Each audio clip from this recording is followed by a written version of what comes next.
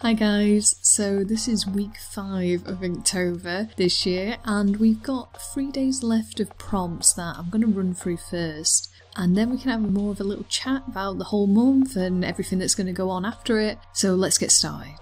On day 29 the word was double. I hadn't done a purely monochromatic painting yet this month. I mean, bar cruel, which I don't really know if you can count, but I really love doing different tones of blue, especially with these Kuretake watercolours. I just think the blues in that set are lovely, so, you know, I just had to find an excuse. My idea was to create a twin set of girls looking at each other, and I really wanted them to show, like, the duality of self. So I was trying to reflect lots of different character and just ideas of character against one another. So there's light and dark, there's bubbly and serious, there's dawn and dusk and day and night, I mean confident and shy, and yeah, I don't want to run through every little idea because I'd really hope that you guys as viewers would draw your own comparisons and have your own interpretation.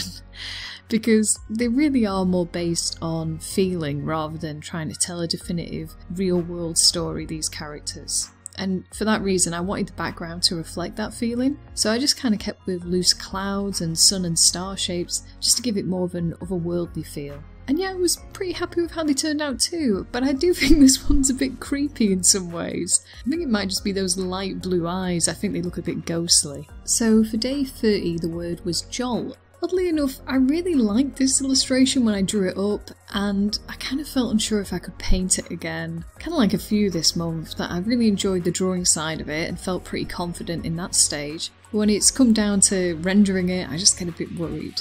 But I don't think I should have been really, because I think this one ended up being one of my favourites from the month. I wanted to use dark green again because I do really like that colour, and I didn't feel like I'd kind of reached its whole potential last time I used it. I was also a bit inspired by Emily here on YouTube, I'll link her channel somewhere on screen, and her paintings from earlier this year where she paints space and her astronaut character.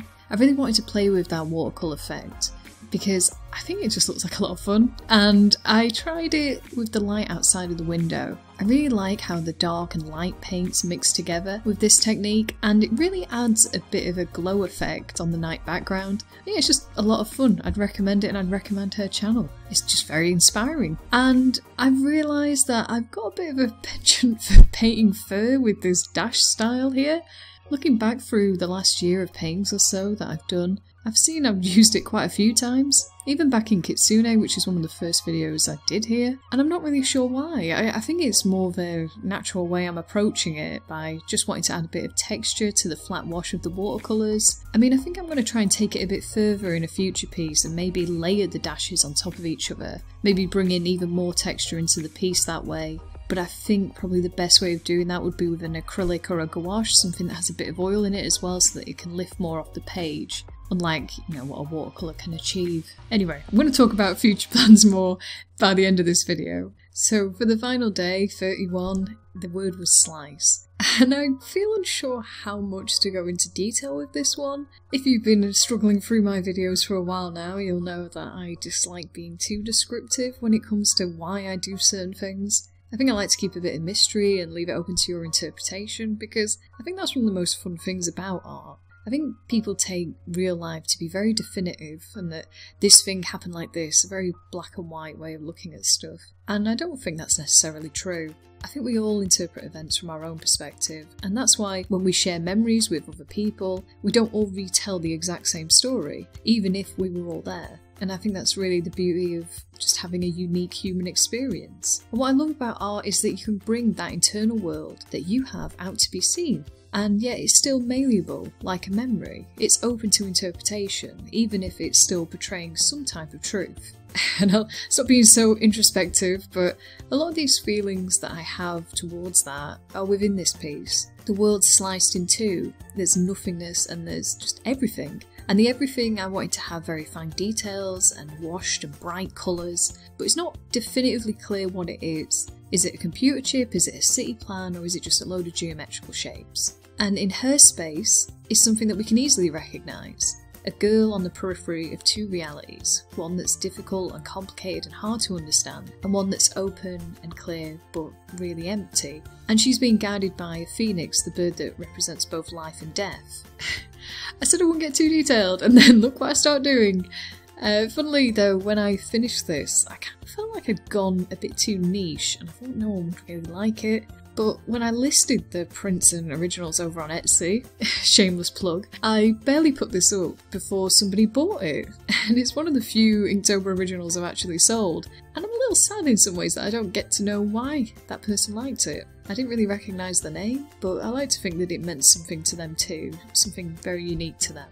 So anyway, I think I'm getting all sentimental because Inktober is over. And I haven't really talked about this much, but Inktober kind of feels like the bookends of this channel in some ways. I did start making videos before Inktober last year, but I only really met and began chatting to artists through Inktober. And again this year I've been able to meet some wonderful artists again, and I can't help feel a little bit reflective of this last year that's gone, and of just the things I want to do on this channel in the future. So I just want to talk about that just for a few minutes. I'm not going to give you a week by week plan, because I kind of feel like being too prescriptive would be the death of my interest in continuing to make videos. I just like experimenting too much. But there are things that matter to me that I want to get back to and still have on this channel. The first one is the series Drawing Requests, as it was called, or Prompt Squad, as I'm going to call it now because I just love the cringe factor of that name. It just makes me smile saying it. One thing I value a lot when doing this channel is interacting with you guys and just coming together with new artists as well. It's what I love about Inktober, and it's what I want to continue in some version here.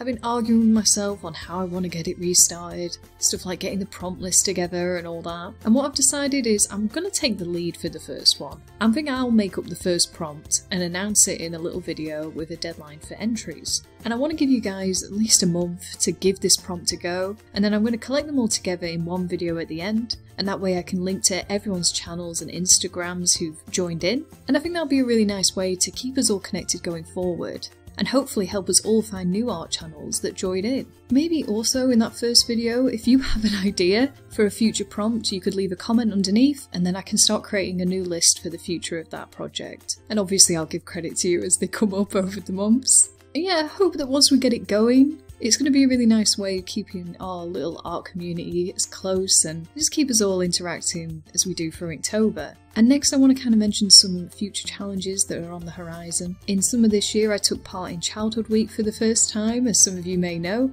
and the winter challenge is going to start up from December 1st to December 7th, so in a month's time. The challenge was created by the artist Beatrice Blue, and what you do is you follow a daily prompt list and just draw things that are inspired from your own childhood. I'm really looking forward to taking part, and I hope you'll join me too. Links and information should all be on the page right now. There's also Folktale Week that I've just kind of learnt about. It's going to run from the 12th to the 18th of November, so I know it's a bit shorter notice. I'm going to hopefully take part in that too. There's a lot of talented artists that have come together to create it, and the prompts seem very nice and broad for interpretation, and they're kind of a nice rough guide for what you want to draw. The theme really is to retell folk tales that you know and enjoy, and yeah, I just think it's a really nice way to maybe learn a bit more about visual storytelling and creating characters. You know, both things that I really want to get better at, so if you're interested in that, again, links should be on the page, and I hope you'll join me. And I'm just going to try and keep my ear to the ground for any more challenges like this that I think sound fun in the future, and I'll try and keep you guys posted here and on Instagram if you're interested,